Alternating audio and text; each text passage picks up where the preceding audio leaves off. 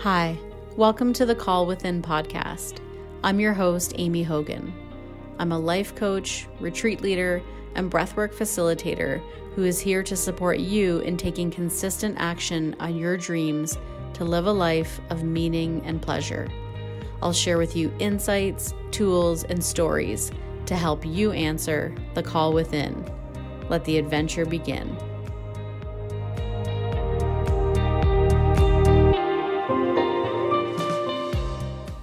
Hello and welcome to episode 6. It's so good to be here with you today. Our guest today is Taylor Mae Dean. I met Taylor in March 2019 when she was the chef at our Sedona retreat. I originally found her through Instagram, and once I saw her beautiful food photos, I knew that she was the person I would love to have as our chef. Her food is amazing. It's so delicious, and she definitely kept us well nourished. It was a real treat and one of the highlights of that week for sure. What I love and appreciate about Taylor is her honesty, her humility, her kindness, and her magical creativity. Let me share Taylor's official bio with you so you can get to know a little bit more about her before we dive into the interview. Taylor Mae Dean is a plant-based chef, recipe creator, and food photographer servicing the area of Sedona, Arizona. She started her vegan chef service via her business, Cooking With Love LLC, in 2017. Since opening her business, she's been cooking and organizing high-vibe food for countless retreats and private dinners. Her clientele include a myriad of different people vacationing in the area or retreating, looking to experience deeper connection and evolution in the red rocks of Sedona. She's a meditator, yogi, former commercial organic farmer, and big-time nature enthusiast who shares her love and passion for food, storytelling, and ahimsa through her unique cuisine and recipes. Let's dive in. Hi, Taylor. Thank you so much for being here and welcome to the Call Within podcast. Thank you, Amy, for having me. I'm very excited about this. Me too. So I'm really looking forward to hearing more about your story. And I think that everyone listening to this podcast is going to get so much out of what you have to share. But before we go down into that story, can you share with us what you're most present to in this moment? If it's a thought, a feeling, a sensation? Well, before we actually started the podcast, the hour before the meeting, I was like drinking my coffee, and I actually felt like things were really slowing down because, I just have like so much going on with, especially like this just time of year is really busy, and I have people I got to email back, and, it's like several people and troubleshooting. And so I really enjoyed just like slowing down and thinking about the podcast. And I don't know, I was just feeling a lot of gratitude this morning, and for just the sun hitting my face and drinking the coffee and just waking up. And I listened to a couple things, before the podcast, like a couple gems of wisdom type things, and just to be in a really good mindset for connecting with you. And yeah, those are just my reflections. I love your intentionality and presence. And yeah, even as you're talking, I'm sitting here, I'm like, I'm just getting more and more relaxed and slowing down as you're sharing. And it's, it kind of calms my own nerves or thoughts, or make sure you ask this question or that question. And it is just really bringing me into the present moment and feeling so relaxed and grateful that you're here. So how do you describe an inner calling? Well, I think intuition, that's just the first word I think about when you say inner calling. It's just a little, that little voice that's always kind of like directing us or guiding us.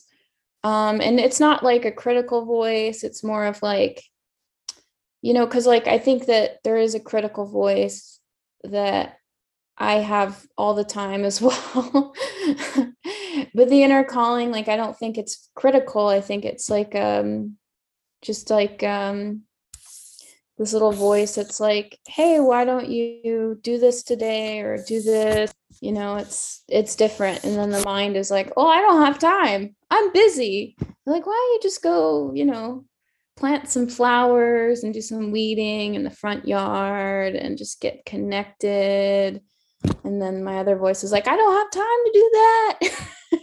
So I think that I would think it's intuition. I don't know how else to describe it. Yeah, I think that's a good kind of distinction that you made there too, of like intuition and the critical voice. And even the way you're describing it, the intuition is more like suggestive and kind. And I think that's a cool distinction, even, for the listeners, if they're like, how do I know it's intuition versus like, how you said that critical voice, and noticing like how it speaks to you. It could be suggestive, it could be kind. Yeah. So I think that's a good distinction to make for, you know, if you're wanting to go down that path and listen to that voice. And so I would love for you, if you could share with us a bit about your story and how it started at college and how you were feeling. Sure. Well, just to give people a little bit of context for the story, I grew up in a very turbulent home, like a lot of turmoil, like intoxication, violence, domestic abuse, drugs, alcohol. And it wasn't like that all the time. I mean, I would describe my family as like nice people, but like who struggle with like some really heavy problems and a lot of dysfunction. And I just saw early on in school, like, it's so weird being a human and a body. Like the body doesn't come with like an instruction manual, and it's so complex, our emotions and just getting like being in a physical body. And, the way we, our senses experience things, like our physical senses, but then also there's like more spiritual senses, I think, that we can like feel. And early on, I think going to school, I just noticed whether people were functional or not functional, everybody has this like baseline of dissatisfaction, between people who are really got it together, really have nice families and like are wealthy. Because my family wasn't very wealthy or anything, but like there's just this level of dissatisfaction in the world. And I just could recognize that right away. And it made decision making extremely confusing. Like just the way I was thinking about school and the end of like the goal and whether achieving any goal was ever going to really bring me any happiness. And how frustrating that is, to think about. You need goals in life, you need a reason to get up in the morning, you need purpose. I guess I struggled a lot with ever really achieving things that made me feel confident or brought me any real happiness. And so when I was growing up and going to high school, I just, I just had a lot of like internal struggle with who am I? Like, what is my purpose? What am I going to do with my life? Like, I don't have a lot going on for me in terms of like people in my life who are influencing me. Like I could see that the things that were around me, like my influences, were not positive, and they weren't like gonna help me become the person I wanted to be. Like, and the only thing I saw to indicate like the person I wanted to be is like people who I looked up to. So I could obviously just find role models who had qualities that I really liked. And I would just try to like, you know, have more of those qualities. And so Sorry to interrupt for a second. Were they people that you knew or that you didn't know, like personally? Most of them were people that I knew personally, like teachers and like, I worked at this camp for several years as a camp counselor, and there were people there at the camp who worked there who I just thought like, wow, they really got it together, and they really seem, internally like kind of happy with their life. And there was like, I didn't know it at the time, but I was really seeking throughout my life, throughout my whole life, I was really seeking like happiness and like internal like happiness. And I didn't know how to find it. And that was a really weird thing, because you don't even know what you're looking for, but you see it in others and you're like, how do I get that? And what is it? And did that answer your question? Yeah, there's so much in what you said. And so I love how you like gave context first, and then maybe we can kind of go into you like answering that calling and how it came about. But something in what you said about everyone has this different baseline of dissatisfaction or satisfaction. And when I hear you say that, I take it to mean like everyone has a different level of like maybe what their happiness is, or I even thought it in terms of like the inner calling part. Like everyone has this baseline of dissatisfaction, and like it's almost like how heavy does it have to be until maybe people want to change or create change, or not from a judging place or putting people down. There can also be like a complacency or a comparing, like, well, I have it better than so and so, so like my life's probably not that bad, so I'll just keep going the way I'm going. And I'm wondering I don't know, maybe if you can explain more about what you meant when you said like that kind of baseline of dissatisfaction. Yeah, absolutely. So, I guess I thought that, you know, looking from the outside in, like if you have a functional family who love you and like really good relationships, and if you're wealthy, I always thought of like wealth, like I'm like wealthy people, because I don't know, like in public school, they seem to really press upon you that it's so important to get a good education and to go to college and to get a good job and to like make money and to like, and it just kind of like is this structure that was pressed upon me. And I felt bad because I was like, well, like I'm not rich right now and my family have all these problems. And I just felt so like I had all this self-pity about like what I didn't have and what other people had. And but then I learned that what you have materially, like in terms of wealth and relationships, even to a degree, like what you have materially has nothing to do with how happy you are internally. And I was able to make that distinction because I grew up in an area actually that there's a huge disparity between the wealthy people and the working class. Like the disparity is like the wealthy people in my small hometown are like millionaires and the middle class people are like, they make $12 an hour at the time, and like I mean it's just insane the amount of, and I thought, well, if you have these certain things you would be happy.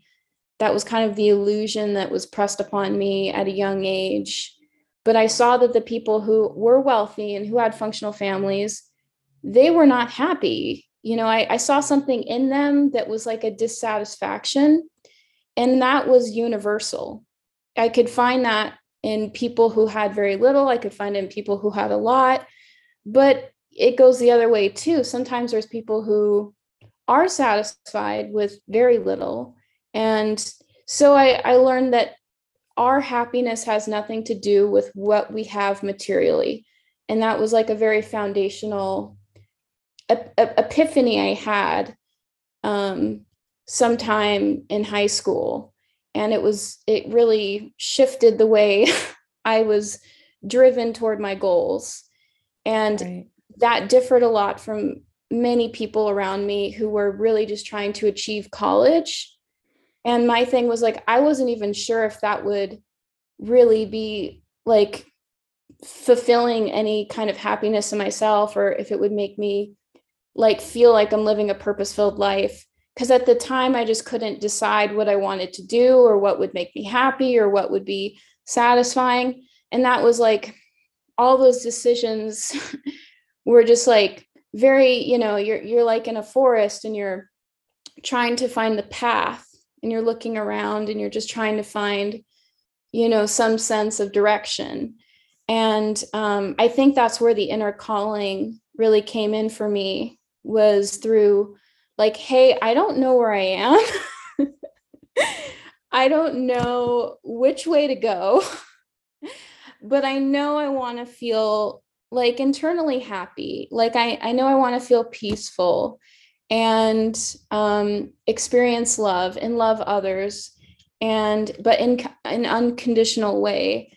And I just had these desires, that were really sincere. I had a lot of insincere ones too. Like I've always been driven to like make money and be successful and win, but I did have like a sincere desire to find, the truth, like of what is going to really touch me and what is really going to fill me up. And having no idea what that was, I was praying a lot for direction and just trying my best to, listen and see what would come up for me in that regard.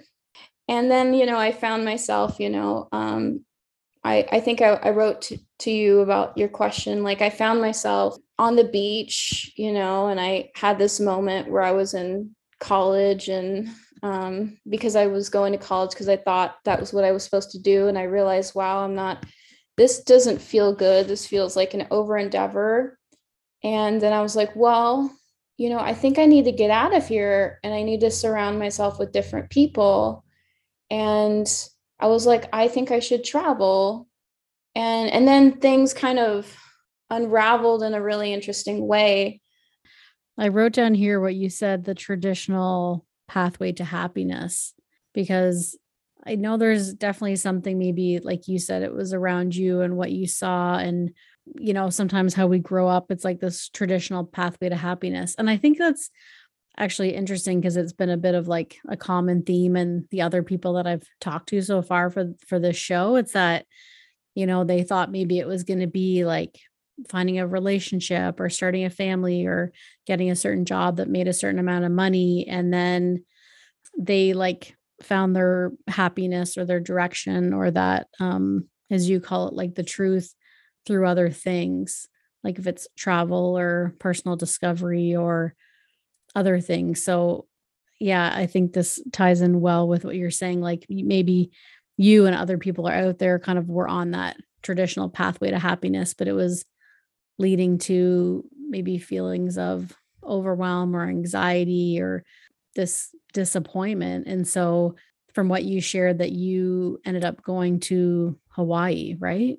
Yeah, I, Yeah. tried, I guess, to accept, like all the adults, around me were like my high school counselors and things. They're like, you should really go to college and you should really do this. And this is what you're supposed to do. And I tried that. And there was so much disharmony and I could feel it. I'm like, this is so not working out. Like it just like it was almost not meant to work out. It felt like that, like an endeavor that was just way too big. Like, because I was working 2 or 3 jobs in the restaurant industry and paying for my classes. And there was just a lack of, I was not really set up to succeed in that, but there was something else that was really trying to get my attention, that was pulling me, and that was like the inner calling for me, that feeling, and I was just like, what is it? Like, what am I supposed to be doing? Like, I was praying to God, like, what do you want me to do? And I just had this moment like, well, I think I really need to get out of here for one. I really need to move out of my family's house. And that'll be a really big shift, because it was such a toxic environment. And it was just like a wise decision at the time. And I Googled like ways to travel for free. And I found out about a program called Woofing, WWOOFING. And the acronym is Worldwide Opportunity for Organic Farming. And it's a work trade program it happens in multiple countries. You can travel around the world living and doing a work exchange and learning about organic farming, which was something I really was really interested in. Like, I genuinely wanted to know about that more than I wanted to sit in a college classroom and fill out papers. And like, that was just so boring to me. And but what was really interesting, like the moment I decided I wanted to do that, like everything fell into place. Like, a woman who I met through a cooking program that I was volunteering for bought me a ticket to Hawaii. Wow. That's so Yeah, generous. so generous. And she was so supportive. And like, I was lacking a lot of like a support from a mentor, and she was like a great mentor. And she was like, I really want you to go, and my husband has all these flyer miles, and I'll just come over and help me do dishes a few times a week, and we'll get you a ticket. And she helped me like pack and like understand what to pack. And and Wow. I was 19 at the time, sold my car, and I couldn't find a farm on Hawaii. There was so many options. Like, there's a website and they have all the options of farms you can go and stay at. There's this one farm called hedonesia, like hedonism. And you just literally do whatever you want. And like, there's this other farm where all you eat is fruit and bananas and like no fats. And like, there's all these like very interesting little, places. And I couldn't find one that coincided with my dates, because I just wanted to go for 3 months. I was going to rent a room in Hilo, and then the woman who was renting the room knew a farm. So she got me onto this farm where they were chanting mantras, doing mantra meditation. And so I went there, and it was just all like so interesting how everything fell into place. I went there and I discovered mantra meditation and organic farming. And through doing those things, I like started to experience like that inner happiness that I was really searching for. I found like a lot of answers to my questions that I was looking for. When you said like it answered a lot of the questions that you had, is there like a particular question that you might share with us and like what you learned or what answer came? Yes. One in particular, I always growing up felt like I was at war with my body. I'm sure many women can relate to this, but like, I Yes, I just can. I struggled with my weight, and I look in the mirror and I see this person, and I didn't feel like the person who I saw in the mirror. I felt like more beautiful, like inside, than the person I saw. And I'm like, wow, this is what people see when they see me. They see this person. And through doing meditation, anyone, when you start meditation, one of the biggest things you learn to experience is that you're not your body, that you're actually a spiritual being in this body, and the body is like a suit or a vehicle.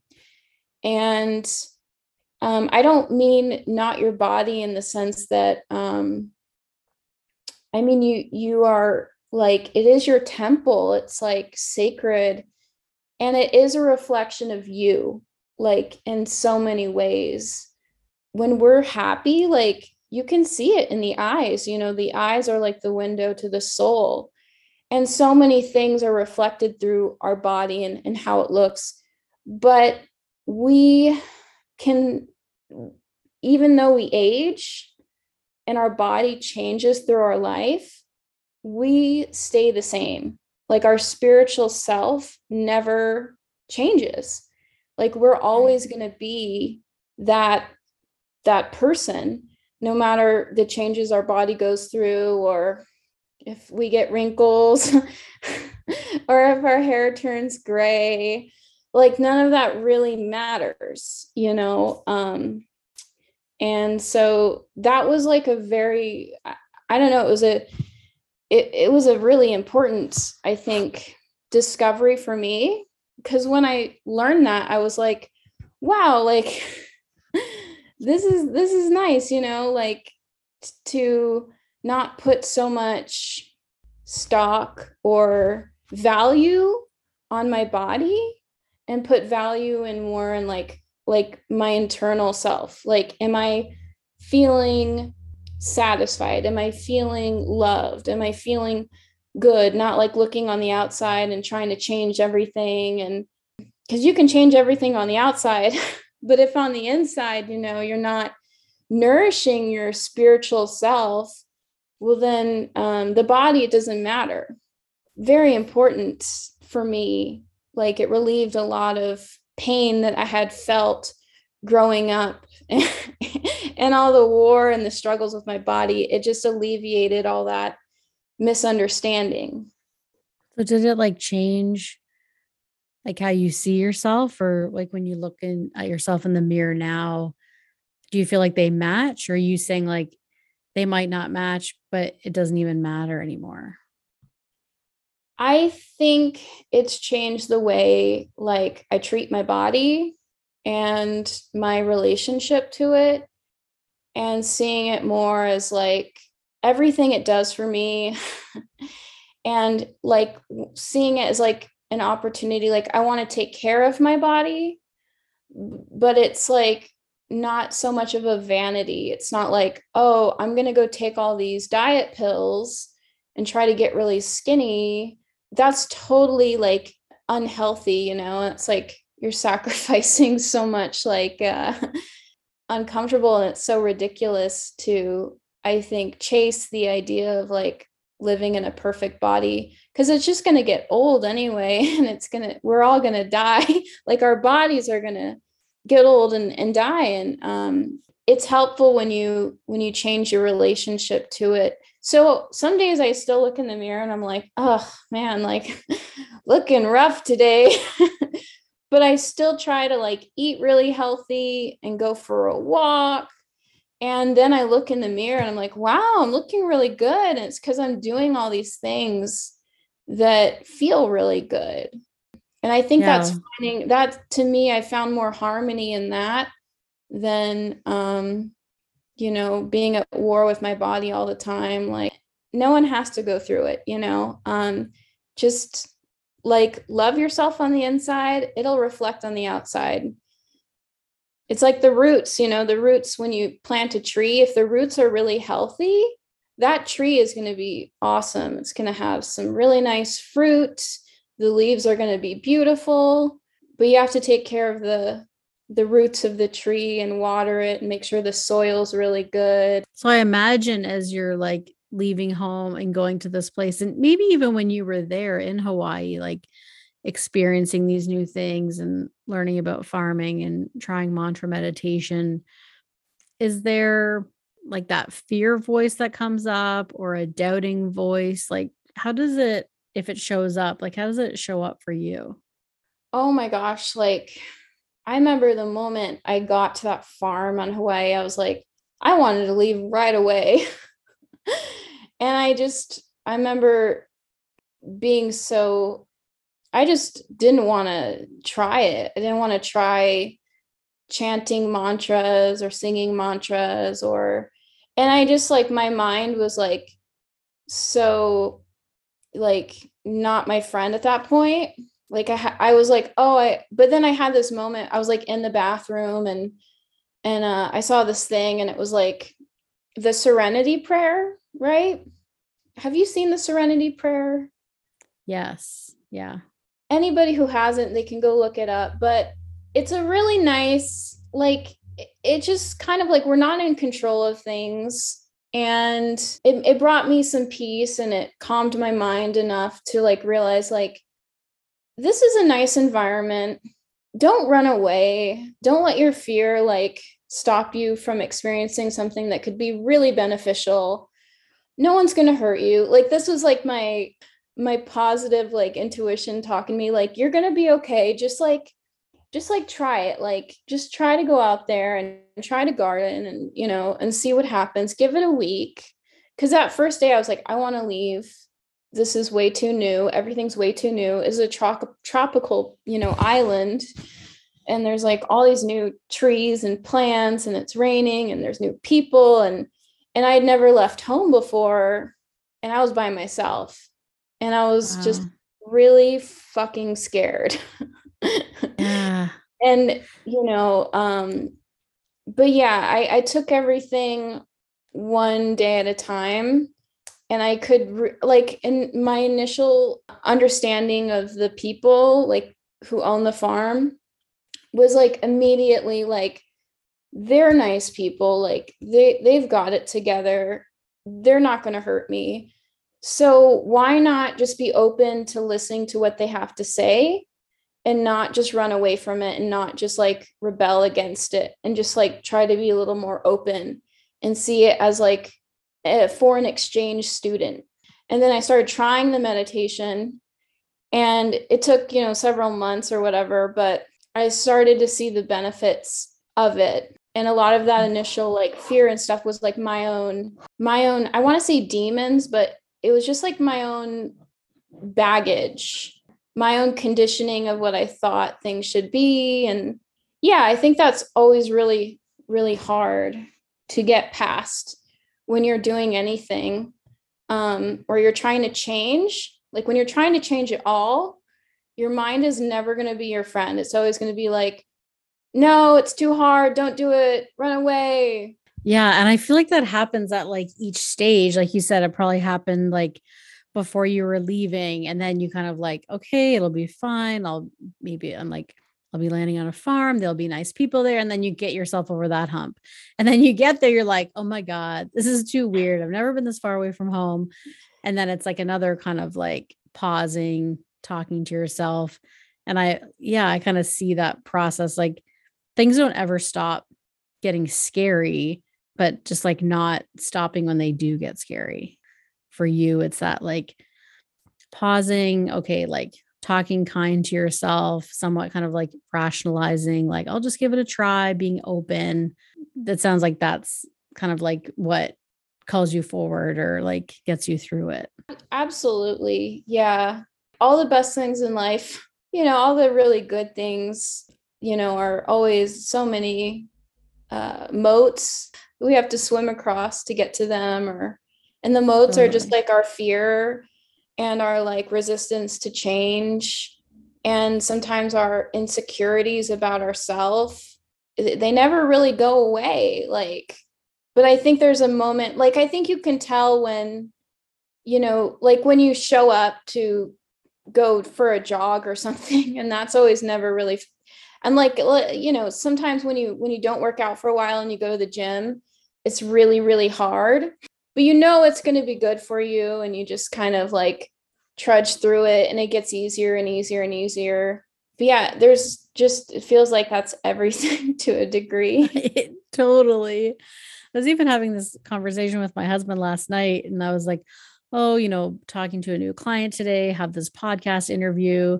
And he's like asking me, like, why do you do these things if they have you feel this way? And not telling me to not do the things, but he was like actually curious.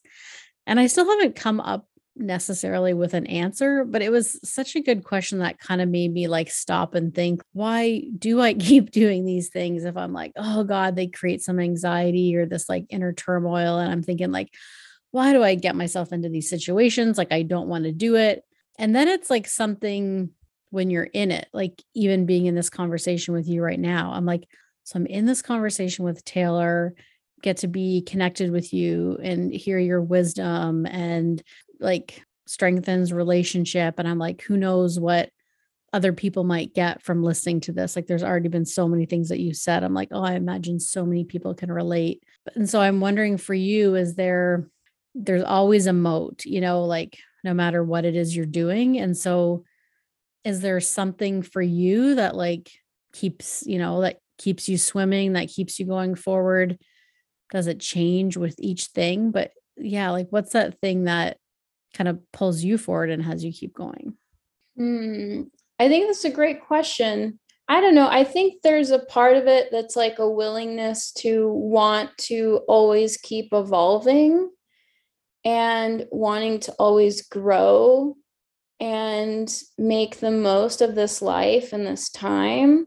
I would just regret it so much. Like if I didn't make myself uncomfortable to try and do something, to just even try to do it and see what happens, like to follow that curiosity.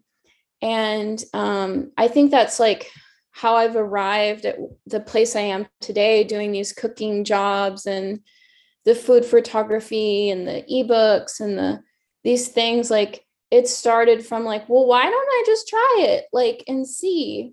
There's like these little successes, these like moments where you're like, where it's like you get a little bit of a taste of, wow, this is really working. There's something that's really working about this. Like it's like a spark. And when the sparks start to like fly a little bit, you're like, wow, this could create a fire.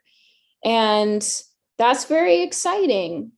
And you owe it to yourself to try, and I think to see what could happen. And it was the inner calling that got me there. Is there anything that you haven't shared with us that you'd like to? Since this is about inner calling, I would always suggest that, people try to find more time alone to listen. And also, I don't think it's that great to be busy all the time. I think we all, as Americans or Canadians or in the West, we like really idolize busyness for whatever reason. But like, I think it's more important to be present in what you do rather than to be concentrating on like all the things you have scheduled for like this year and next year and telling everyone about it. And look how important I am. I have all these things I'm doing.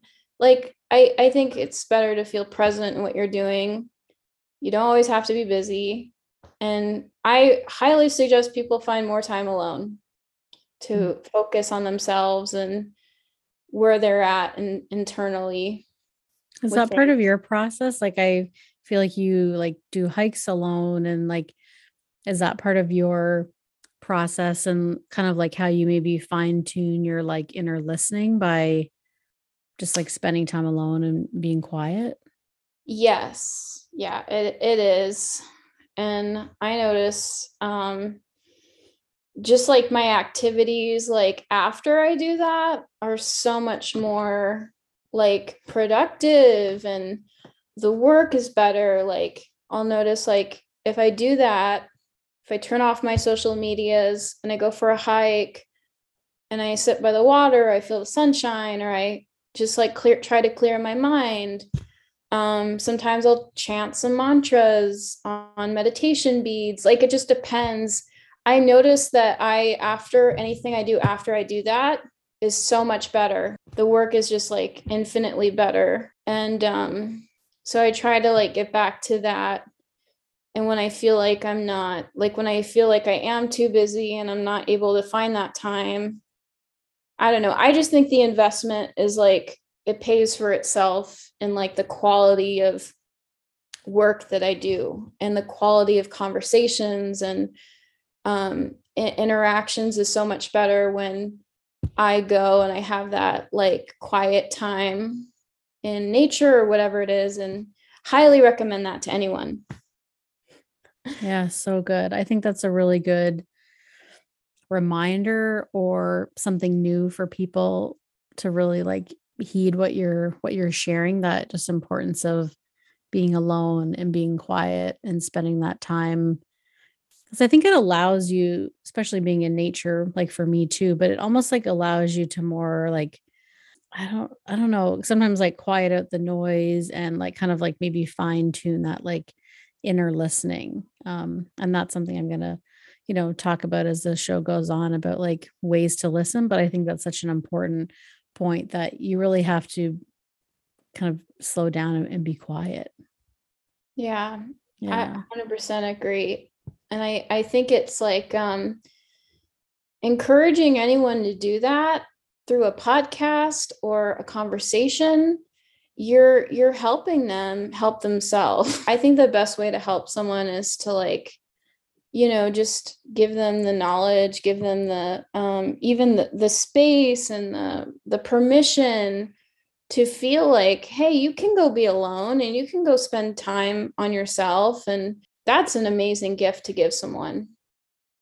Yeah. I think it's that just like self permission, or if you need to hear it from somebody else, like here we are giving giving you that permission. Yeah. So, what's next for you? What's most alive in your world today? I'm really excited about some upcoming like cooking retreats, and I'm working on a cookbook that I've been photographing, and yeah, I'm hopefully we'll see how things unfold, but I've just been really enjoying like writing the cookbook and photographing it and just focusing on that and being intentional and slowing down. Yeah, I look forward to your next book. I have the first cookbook and it's so beautiful and the recipes are so good and your food is amazing, and I just really want to thank you for being here, words of wisdom with us, and for just being really open about your journey and yeah, just life and how it's unfolded for you. And I really appreciate you being here with us. And I'm really grateful that we connected and that, yeah, we get to hear more of your story and be together. I think it's a great topic that you're on. I can't think of a better topic than to talk about inner calling. All right, so that was our conversation with Sedona chef Taylor Mae Dean.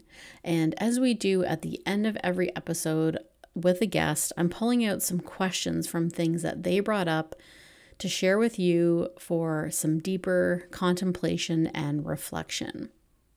Question number 1. What is the internal feeling you are seeking? For Taylor, it was love, happiness, peace. What is it for you? A great quote that Taylor had that you might have noticed was, "Don't let your fear stop you from experiencing something that could be really beneficial." So the second question is, what is your fear stopping you from? And the last question, when was the last time that you had quiet time alone? And if it's been a really long time, by when will you create that for yourself? Thanks for listening. See you next time.